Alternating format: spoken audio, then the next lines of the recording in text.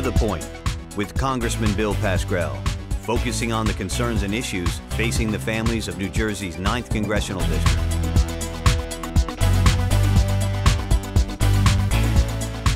Hello, I'm Congressman Bill Pascrell, and I would like to welcome you to this latest edition of To the Point.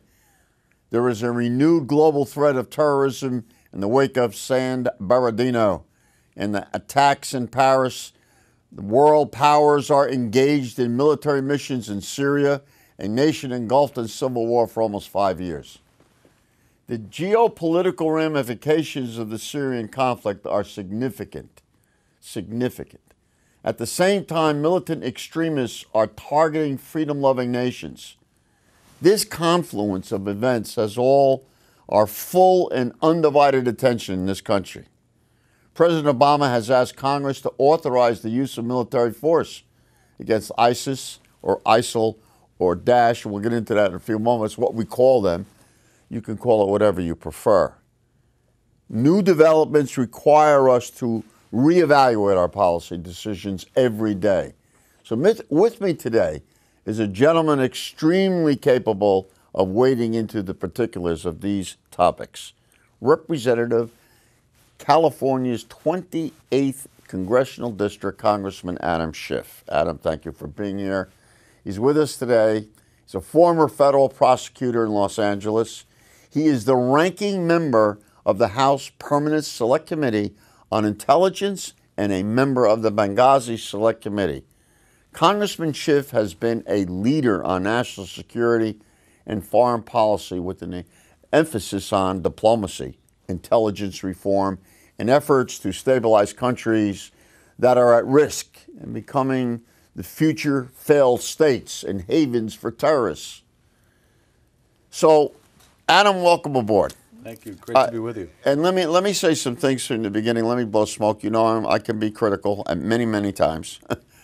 But you are a voice of reason through the discussions and debates that we've had on national security and what in God's name is going on in the Middle East and how it affects us. And I thank you for your service to your country.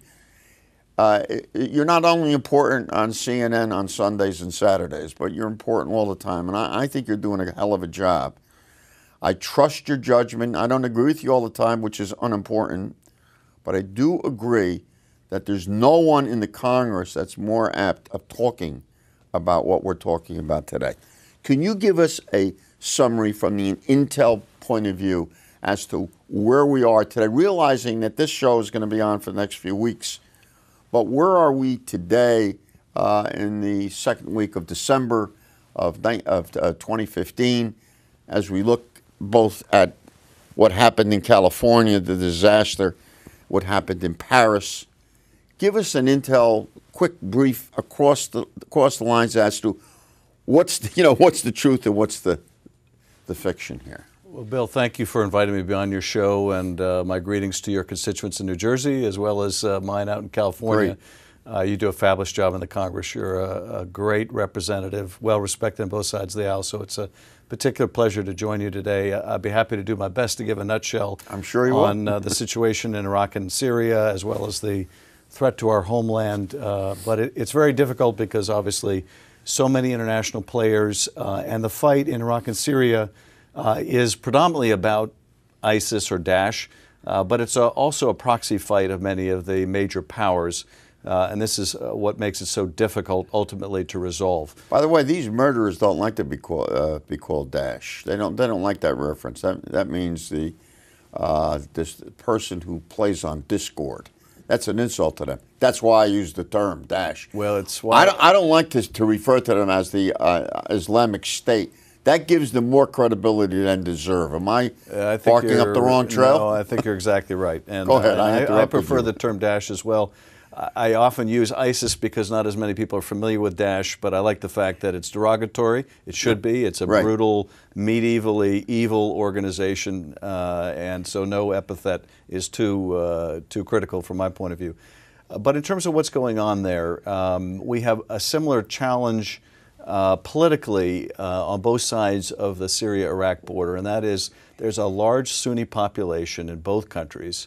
that feels it has nowhere to go. In Iraq, the Sunni population feels like it has been disenfranchised by the ruling Shia government in Baghdad. They think it's basically being run out of Tehran. Well, that was primarily Mr. Maliki, right? Yes. He caused the discord, which caused the vacuum, which allowed these characters to take advantage of that vacuum.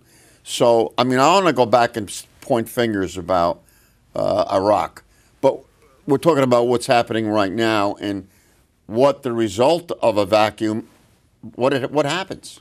Well, Bill, I think you're exactly right. I mean, our troops went in there. They helped establish a government and security there.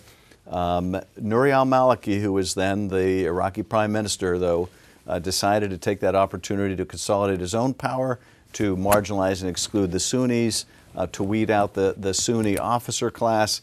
And what resulted from that was a hollowed-out Iraqi military in which the Sunnis really had no meaningful role, and a Sunni population that felt disenfranchised. And that paved the way for a return of what had been al-Qaeda in Iraq, which we now know as ISIS. Right. And until that political problem is fixed in Iraq, there's going to be space for ISIS in Iraq. Similarly, on the Syrian side of the border, you have a Shia, an Alawite government led by Bashar al-Assad, with a majority Sunni population that is being barrel-bombed by Assad. Right. So that Sunni population has a choice between the Shia regime of Assad that's barrel-bombing them, or ISIS, or any number now of other Islamist groups, Jabhat al-Nusra, which is the al-Qaeda franchise, Ahrar al-Sham, which is a very militant Islamic group, and then about 500 other rebel organizations. And these militant groups are trying to outdo one another, it should seem to me, reading about them. Really, the founder of Daesh was a Jordanian who's now dead, Zarqawi. Yeah. And he was too radical for Al-Qaeda. He was too radical for bin Laden. So this is what we're facing now, isn't it? That's exactly right. Zarqawi used all these brutal attacks, killing mostly Muslims, killing a lot of Shia Muslims. Yeah, you know, that's an important point. I can't stress that enough when I talk about the Middle East and I talk about these very violent radical groups, that mostly Muslims are being killed by Muslims. Yeah, you know, we're looked at as exactly the infidels. But the fact of the matter is Muslims are killing Muslims, aren't they? Absolutely, absolutely. And not only is ISIS or Daesh killing Shia, they're also killing Sunni Muslims. That's correct. You know, if you don't adopt the caliphate, if you don't swear allegiance to Baghdadi, you're an infidel, even if you're a Sunni. So they have about as limited a tolerance for any diversity of viewpoint, even within their own faith, as you can imagine. Now, if we go back to this map, if you look to your right, up here in the top part of Syria, Raqqa, Daesh has used this as their headquarters. Well, that's exactly right. And we just cut off, you know, some paths of communication there with Raqqa and other towns up there in Mosul. But what do we do? How do we get and defeat Daesh in their own capital? That would be a big victory to me. Oh, it would be. And, you know, running ISIS out of the caliphate business would be huge in several ways. It would be huge in that the fact that they hold land, that they call themselves a state or a caliphate, gives them the propaganda advantage of recruiting thousands and thousands of foreign fighters who are really attracted by this idea of a caliphate. You obliterate the caliphate, you obliterate a lot of the magnet for recruitment. Right. It also, though, holding that territory between Syria and Iraq, and cumulatively it's about a third of each, so that it's a huge land holding. That allows them the time and the space and the resources they derive from oil, from taxation, to plot attacks against us here in the homeland. We're a harder target to reach than Europe. Right. So we're not in as immediate risk of a Paris-style attack. But if they're given the time and luxury to hold that territory, they aspire to attack us with a multiple-style attack like we saw in Paris. and they'll have the capacity to do it. So the clock is ticking. It, I think, heightens the importance of us really taking the fight to them. And as we saw so painfully in California, just about an hour away from my district in San Bernardino, they also are very potent in terms of their ability to use social media to radicalize people at a distance. We're going to talk about that and your perspective in terms of intel. When I look back at this situation, and you know, 8 million Syrians are dislocated. Over 4.5 million left the country, moving to Jordan, Lebanon, and now into Europe, many countries. That country's devastated. A civil war created another vacuum for these murderers, for these people who sow hate as well. And we're not going to beat that hate by more hate. We're not going to beat that hate by hating God's children. All of a sudden, they're no longer God's children, I guess, or one religion is better than another religion. We're not going to solve anything that way, are we? No, we're certainly not. And I think we're doing a couple things that are very counterproductive. Certainly the horrendous comments by Donald Trump that we ought to bar all Muslims from coming in the country, even our own citizens, even Muslim members of our military that are deployed overseas, he would deprive from the ability to come back home. That just feeds into ISIS propaganda, and it's obviously antithetical to who we are as a people. Right. But beyond that, you know, we've had this rush to pass legislation to bar refugees from coming into the country. I voted no. Well, you and me both. And as you know, Bill, it's a long vetting process for a refugee. It takes about a year and a half to 2 years to get through that. I've shown this before. You'll have to put up for 2 seconds. This is the vetting process. This is the bureaucracy, and it should be that a refugee who wants to come into this country has to deal with 13, 14 steps. We've added another, step for those folks. And they're mostly young people. They're mostly children and mostly women who've come here with their children. They got nothing but the clothing on their back. And this is the result of what this group group Daesh has done.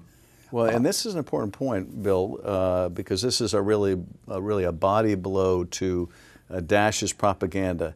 You have millions of people, millions of Muslims fleeing the caliphate. That's correct. If life is so great under the caliphate, how come millions of Muslims are voting with their feet?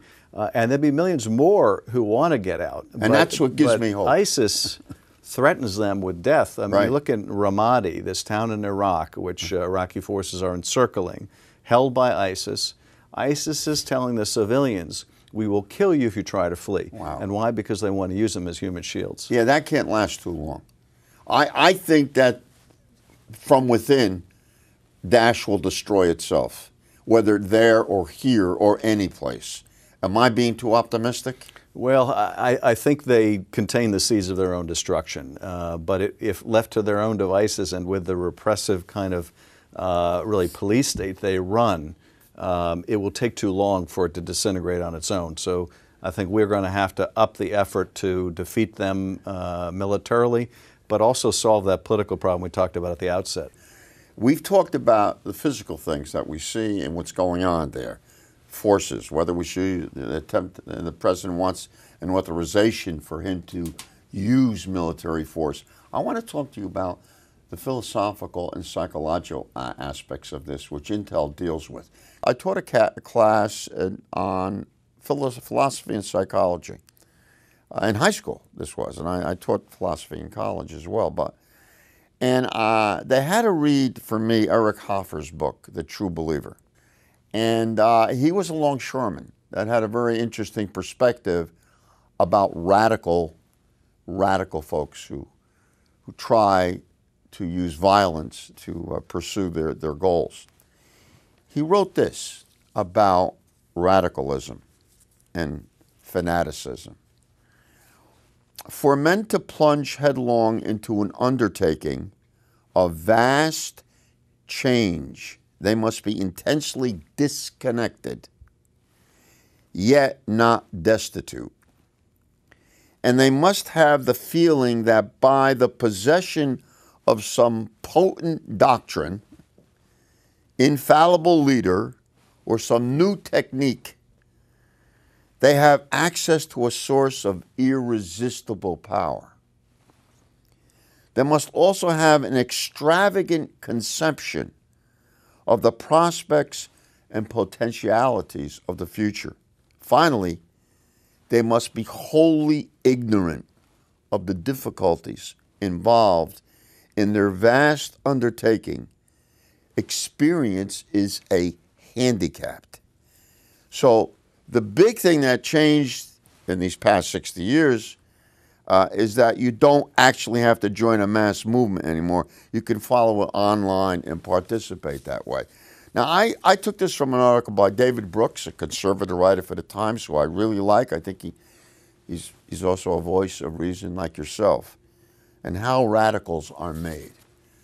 Now, you look at what happened in San Bernardino, and you say to yourself, what the heck could possess people? This couple had a baby, for crying out loud. I mean, what the hell were they thinking? Or was that immaterial? Were they that detached? Were they that disconnected?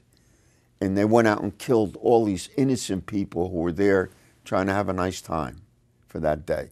What do you think about what Eric Hoffer writes, and what do you think about the concept, and how do we really fight this? Do you fight this with bullets and guns? Is that the only way you fight this? Well, that's a very interesting quote, and obviously a lot of elements you could apply to the radicalization that's going on today. I don't know how to explain how human beings are capable of what this couple did in San Bernardino. As you say, how do you drop off your baby with a family member and go out on a suicidal mission to kill, in this case, one of the shooter's co-workers, co-workers who had a baby shower for them not long before the killing? That's right. How is that even possible? You have to be detached. You have to be detached from humanity to do that. You also have to be under the spell of some powerful doctrine that you think justifies these kind of horrific crimes. You know, how do we fight this? Well, in part, you fight it militarily by depriving basically the control center of this evil organization of holding land, driving resources to send out those social media urgings to help radicalize people. In part, though, you fight it domestically by working, in this case, with the Islamic community so that they can work closely with law enforcement, identify when people are at risk of radicalization, often people at the fringes of society. Now here, this was not someone at the fringes of society. This is someone who looked like they were enjoying the American dream. So even with the best of things, with the best intelligence, putting military pressure on ISIS, with a good cooperative relationship with the Islamic community, still may not be enough in all cases. There are other things that we can do too, I think, frankly, to cut off the easy access of assault weapons and high-capacity clips and whatnot. That will be important not only in these kind of domestic terror cases, but, you know, all kind of shooting cases, mass shooting cases in America.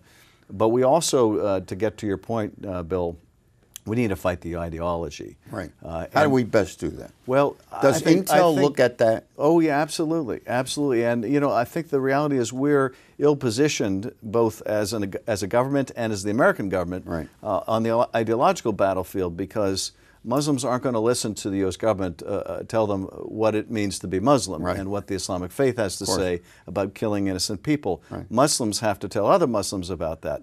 But we can play a role in empowering moderate voices in the Islamic world, leaders like King Abdullah in Jordan and others who are, you know, broadcasting a message of tolerance and talking about this, how this is antithetical to Islam. So make no mistake about it. We need a strong military force, using it smartly. We should, and I support the president who's been attempting 1 year to get us to authorize the use of military force.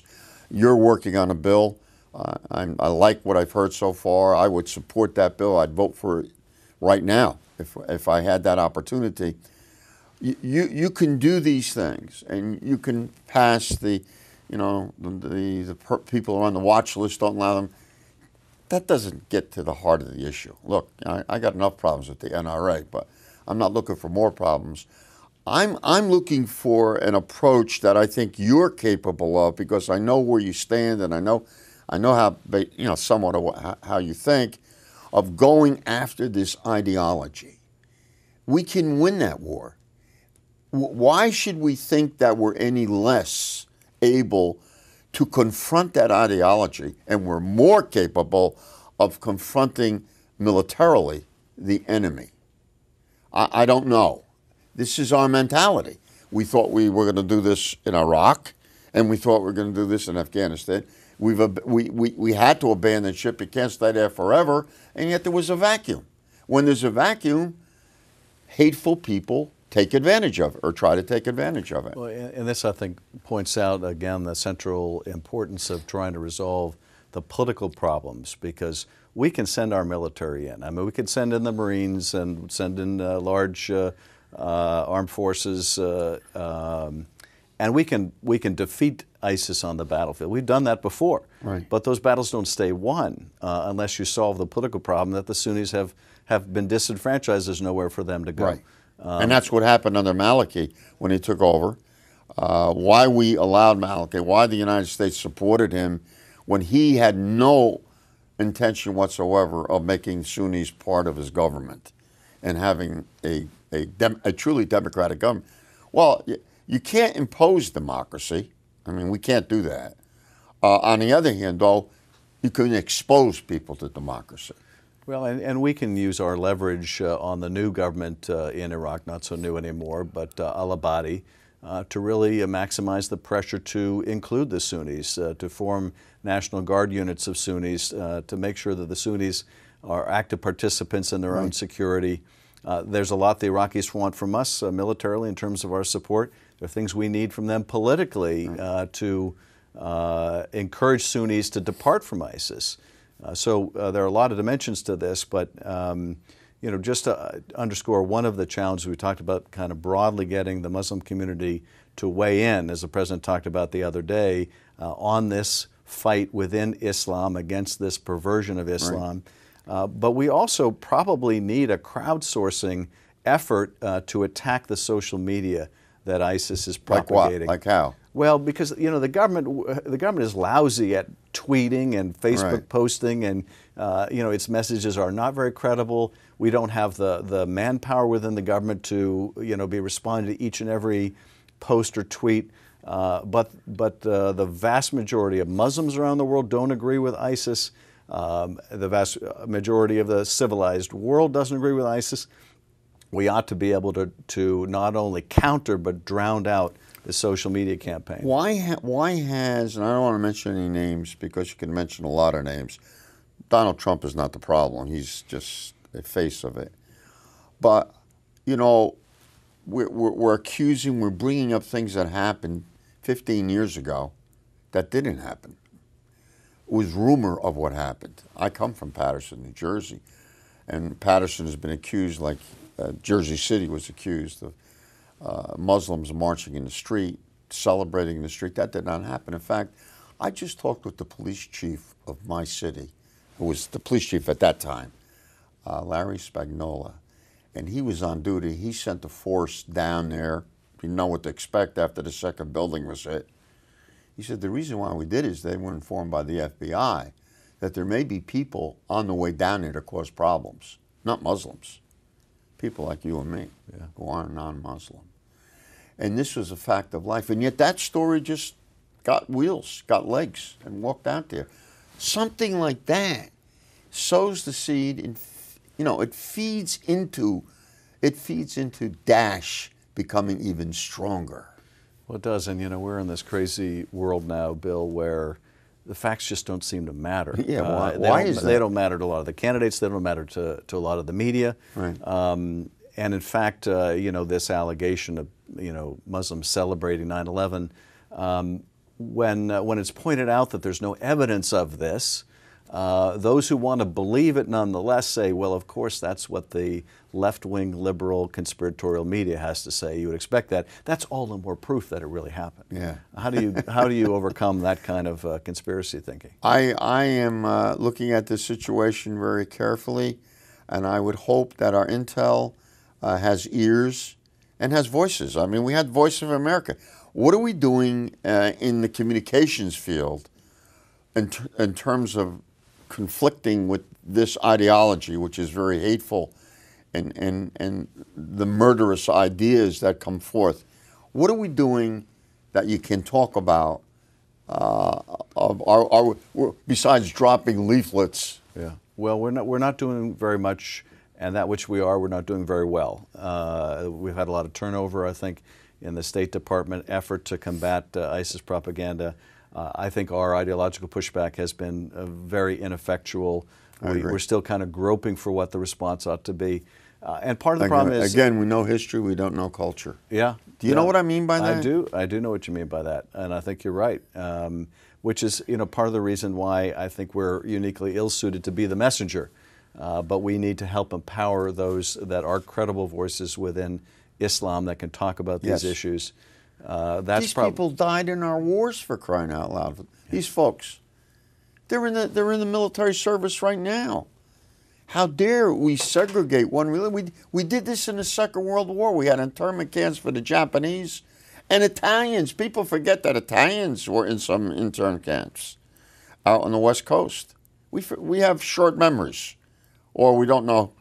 Maybe we don't know history as well as I thought we did. But the fact of the matter is that we're Americans, and we need to come together. In our final moment here, how do we stop San Bernardino from happening again, even though they're looking for soft targets? There's no seamless system. We're all fallible human beings. Just a word about that. Well, we are combing through all the facts of this investigation to figure out just when were these two radicalized, who were they in contact with, were there things that we should have seen? Can this inform us into how to improve our security in the future? That investigation is still very early, but we're hoping that the results of it will improve our defenses here at home. Ultimately, though, I think we have to recognize a couple things, and one is that it's dependent on a good relationship with the American Muslim community, a very key ally in this. And the second thing is that when people just talk among themselves and are radicalized in their basement, it's a very tough problem to deal with. I want to thank you, Adam, for coming on the show today. And I hope you come back again, because I'm sure a few months from now things will be changing. A few moments from now things will be changing. I want to thank you for watching this edition of To The Point. What an extremely important topic. I think you'd agree. You have heard our thoughts. I'd like to hear from you about today's show. You have any comments, if you have any concerns or questions, stay tuned. Our address, our phone number, our website will appear in a moment. Thanks again for tuning in. It's a great country. Let's keep it great. I'll see you the next time on To The Point. Thanks.